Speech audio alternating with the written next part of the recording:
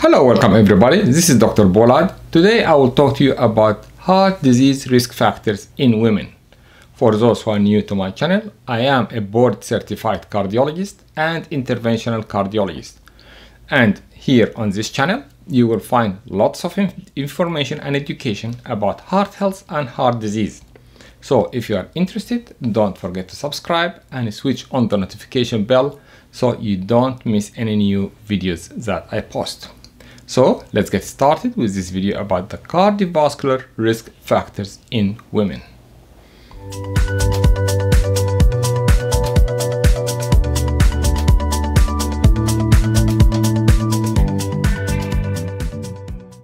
Cardiovascular disease is the #1 cause of death worldwide.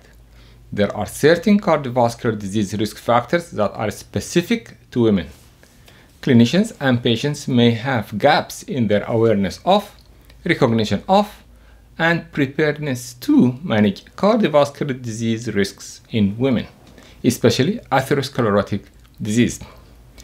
Atherosclerotic cardiovascular disease includes 4 major areas: coronary heart disease, clinically manifested by myocardial infarction, angina pectoris, and coronary death. It is a common cause of heart failure. Cerebrovascular disease, clinically manifested by stroke and transient ischemic attack. Peripheral arterial disease, clinically manifested by intermittent claudication. Aortic, atherosclerotic, and thoracic or abdominal aortic aneurysm. The presence of vascular disease in one of these territories significantly increases the likelihood of disease in other vascular distributions. Atherosclerotic cardiovascular disease is the leading cause of death worldwide in females and males, accounting for 4.8 million deaths in females in 2017. I will now talk about the cardiovascular risk factors specific to women.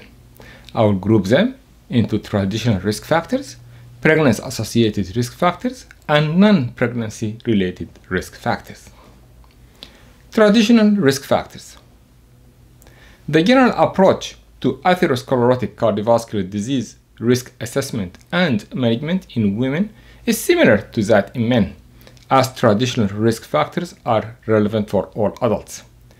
These include high blood pressure, diabetes mellitus, family history of coronary heart disease, elevated blood lipids, chronic kidney disease, and lifestyle factors such as smoking, unhealthy diet, and lack of exercise. Pregnancy-related risk factors.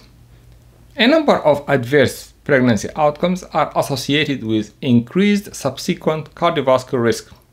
Thus, screening for and managing cardiovascular risk factors is an important component of care for patients who have experienced adverse pregnancy outcomes. These factors include high blood pressure of pregnancy, also known as hypertensive disorder of pregnancy, and includes preeclampsia, gestational hypertension, as well as chronic hypertension occurring during pregnancy. Hypertensive disorder of pregnancy is associated with increased risk of developing chronic high blood pressure after delivery, as well as increased risk of atherosclerotic cardiovascular disease. Diabetes developing during pregnancy, also referred to as gestational diabetes, is associated with an increased risk of developing type 2 diabetes and atherosclerotic cardiovascular disease. Preterm delivery and delivery of infants with fetal growth restriction. Pregnant women who have spontaneous delivery prior to 37 weeks of gestation have an increased risk of developing atherosclerotic cardiovascular disease when compared with those who deliver at term. Adverse cardiovascular outcomes also occur in women delivering an infant with fetal growth restriction. Placental abruption is associated with increased subsequent risk of maternal atherosclerotic cardiovascular disease. Spontaneous pregnancy loss. Women who have experienced miscarriage or stillbirth have elevated subsequent risk of cardiovascular disease, particularly coronary heart disease. Pregnancy loss is also associated with increased risk of developing high blood pressure and type 2 diabetes. It has to be noted that lactation has a protective effect.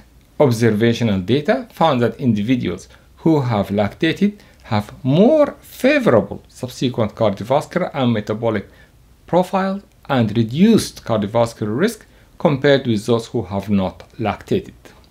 And now I will cover the non-pregnancy related cardiovascular disease risks.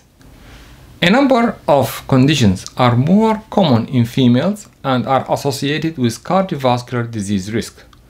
These include timing of menarche. Either early or late menarche appears to be associated with future cardiovascular disease risk. Early menopause occurring at less than 40 years, either surgically, naturally, or chemically, is associated with increased risk of cardiovascular disease in women. Polycystic ovary syndrome, obesity, insulin resistance, impaired glucose tolerance, or type 2 diabetes, and dyslipidemia are common in patients with polycystic ovary syndrome, and these metabolic disorders increase the risk of cardiovascular disease. Autoimmune disease such as rheumatoid arthritis, systemic lupus erythematosus, and antiphospholipid syndrome are more common in females and are associated with increased risk of cardiovascular disease. Breast cancer. Studies identified an elevated risk of cardiovascular disease death in women with breast cancer. Several mechanisms have been proposed to explain the association between breast cancer and cardiovascular disease and death, including direct adverse effect of cancer therapy on cardiac function, lifestyle perpetuations during and after treatment such as decreased physical activity and concomitant metabolic alterations and decline in cardiovascular reserve.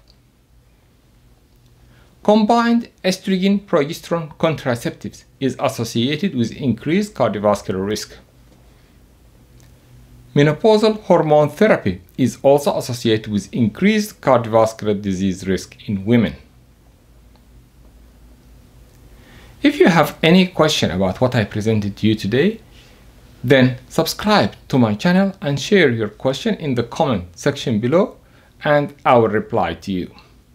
If you have a question that you would not like to share in public, then follow me on Twitter or Instagram at Dr. Bolad and then send me a private direct message and I will reply to you. If you found value in this video, then please like and share this video with family and friends. This is Dr. Bolad, helping you with your heart health. Thanks for watching and talk to you soon.